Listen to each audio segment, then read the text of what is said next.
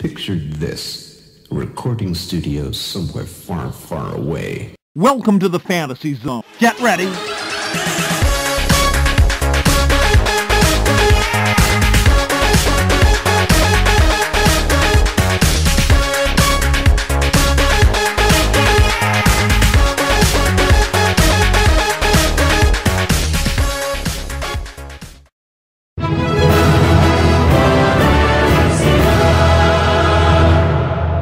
Welcome, Watchers of Illusion, to my Castle of Confusion. It's the 20th of July, and I'm looking at Spider-Man, the animated series, on the Super Nintendo. And, I mean, he's bulky, isn't he? He's obviously been working out. Anyway, just a quick apology, because I haven't done a review for nearly a week, or probably over a week now, but life has been busy on a personal level. As you know, I am looking for somewhere else to live at the moment, and I've been viewing flats and stuff. So hopefully in the next sort of month or so I shall be in a new studio, and content will be far more regular than it has been. But I'm going to make an effort to try and do this because my lifestyle's changed a little bit, so I've got some time in the mornings now, so I might be able to dish out a few more reviews. Anyway, I hope you're all well and dealing with everything, and hopefully enjoying the fact that life is returning to normal pretty much. Anyway, let's get on with this. Now, this was done by Acclaim and LJN, which, if you're not familiar with LJN, their games were mainly tripe. Yeah, that's probably the politest way I can put it on the channel. The games were tripe. If you're not sure what tripe is, Google it. Anyway, let's have a look. I mean, he does look like he swapped places with the Incredible Hulk, doesn't he? Okay. I mean, graphically, it's actually not that bad. Apart from Spidey, just look at the way he's walking. I mean, that's just, nobody walks like that. Yeah. I mean, I like the graphics and the colours on Spider-Man. I'm just not sure why they've gone with the Incredible Hulk / Spider-Man hybrid. Bit strange. And yes, I'm trying to jump kick that. There we go. Right. So, I mean, other than that, it's the backgrounds are a bit bland, but I suppose we're in some sort of factory or something like that along those lines. Anyway, so yeah, we're gonna progress through as best as I can. It's very sluggish. So, but oh, there we go. There's a bit of a nicer backdrop there. Oh, cool. Oh, look at the car. Does he really climb like that? I don't know. Anyway, let's have a look at the UI. In the top left, you've got your lives, which you've got 5 of those, and something that I'm noticing, which is quite cool actually, is that when there's danger on the screen, the eyes glow on the little portrait there, which is quite cool. In the top right hand corner, you've got how much web fluid you got left, and I'm dead, and the middle big long bar is your lives. Now, this is all fun and games, I hear you say. No, not really. The controls are, well, shall we go into the controls? That might be an idea. Alright, so you've got up and down, left and right, as per normal. Then you've got web shoot, which you can do in multiple directions.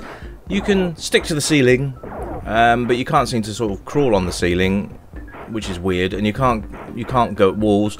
You can run, like you can see there, or you can just do this macho stride, which is weird. Anyway, so yeah, you can't attack that, but apparently it can hit you. Look, it stuns you. It's great, isn't it? What was going on then? I don't know. But yeah, you can sort of web sling across gaps and things like that, but normally only when Spider-Man wants to. So there we are. No, I can't go through that door. Okay. Did you see the skill in that duck? Did you? Did you see the skill? So it's always worth picking up all the extra bits that you come across as well. You've got extra lives, you've got extra web fluid and stuff like that.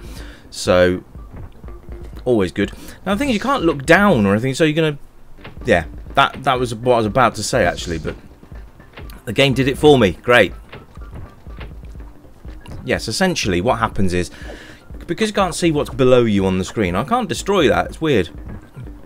But because you can't see what's below you, 9 times out of 10, you're going to find yourself falling into a pit, which you couldn't see to avoid. Which is a great design there. Well done. Thumbs down. Yeah. Controls are okay, but they're not exactly what you'd call responsive. Sometimes you'll push a button combination to do something, and the game will have other ideas. So it gets quite frustrating. Case in point was when I was trying to jump kick the grate to climb through it, and it just wouldn't kick. Now this looks great, doesn't it? You can't escape that wall. So what? It's going to be put. Oh, there's an enemy there throwing his fists at me. Fantastic! Look, I can't hit him. You can't hit him with web fluid. You've got to punch him in the bollocks. Apparently. Oh look, and he's killed me really, really fast. Not quite. You see, your health bar, it just depletes so quickly. Look, I'm giving it a right. There you go. And now the wall's retracting. It's a bit of a wasted mechanic, that, really. I mean, unless it's a boss fight or something. I mean, yeah, he took more hits than the average bear, but at the end of the day, oh, these things are annoying as well. Yeah, you've got to sort of shoot them with your webs to be able to knock them out of the sky. But yeah, if you've ever played this game, I'm pretty sure you can understand where I'm coming from with a lot of this. It's not, I mean, I don't know, has there been worse Spider-Man games? I mean, LJN don't do a great job in general, but this could have been so much better. Anyway, let's move on. Sound, well, disappointing is what I'm going to say. The music is awful. Absolutely awful. It's just this repetitive, horrible, beaty kind of sound, and it's just really, really nasty. And the game's it was about the best you're going to get from killing something. Now, it's quite clever with this, I'm going to have to say, is that you can web these, and then yeah, you can't destroy them, but you can web them. I think that's quite a nice feature, but too little, too late, really. In-game sounds are a bit mediocre. I quite like the fact you can punch these consoles and get bits and pieces out of them, but again, you know, it's really slow. That's one of my main issues with this as well. So the game's just really sluggish, and as you can see here, when you're moving to the left of the screen, it's going to put you right close to the edge. So if something does appear out of there, you've got no chance to prepare yourself. So the great design there. Not. But I suppose, you know, I guess if you pick this up for a couple of pounds or a couple of dollars, you'd be alright with it. But if you paid the full ticket price, which would have been around £45 to £50 or $60, then I think you would have just probably gone and murdered the shop assistant that sold it to you. So yeah, it does. It's not. It's got a lot of flaws, and unfortunately, I'm struggling to enjoy this. So I didn't even do that. It's like Spider-Man has a mind of his own. Playability. Well, I think we just covered that. It's not great. Why can't I punch him? Okay, maybe he's in the foreground and I'm in the background. So let's have a look. Can I hit him now? There's that jump kick problem again. Yeah. Great fun. No, I've had more fun boiling my face in acid. Replay factor, I don't actually think you'd want to come back to this, and if you did, you're sadistic. To yourself, which is strange. Now, there are web grenades and stuff as well, but you need to press the start button to be able to get access to those, and that just sort of takes some of the fun out of it for me. So you should have them quick. You should be able to change them on the fly very quickly with a button press and not have to go into the start menu and do it all like that. Now, those things just take a chunk of your health off. It's ridiculous. Age range, well, you know, you'd think Spider-Man being Spider-Man would be designed for kids. But I think kids would actually struggle with this. You know, I'm a veteran gamer. And I know I don't have the best track record sometimes, but at the end of the day, I'm not a bad player.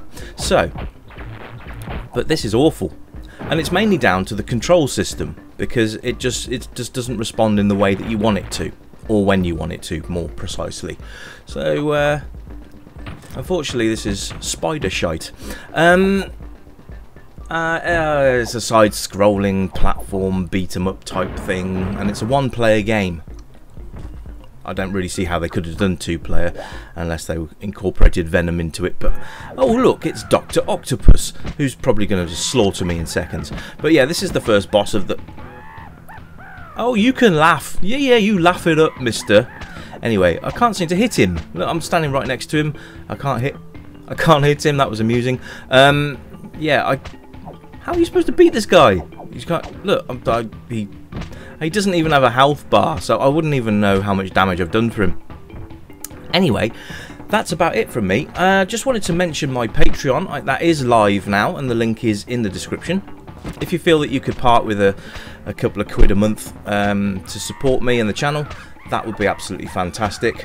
You will get subscriber benefits, such as full HD video, bonus content, including exclusive reviews which you won't see on this channel.